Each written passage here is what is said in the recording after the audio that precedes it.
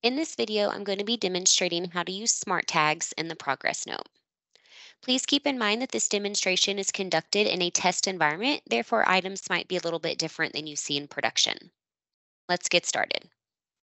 I'm currently on my office visit screen, and I'm going to select my patient's name to access their progress note. Smart tags may be used in any section throughout the progress note where there's a free text field. For this example, I'm going to click on my HPI section. I'm going to select my category on the left-hand side. And then down here at the bottom, because I have a free text field, this is an area where I can utilize my smart tags. I can hit my pound symbol, and this is going to show me all the smart tags that are available in the system. I can select the appropriate tag that I want. For example, maybe I want chief complaints, and it's going to input that information in here. I can then bring my smart tags back up by clicking my pound symbol again and continue adding any as needed.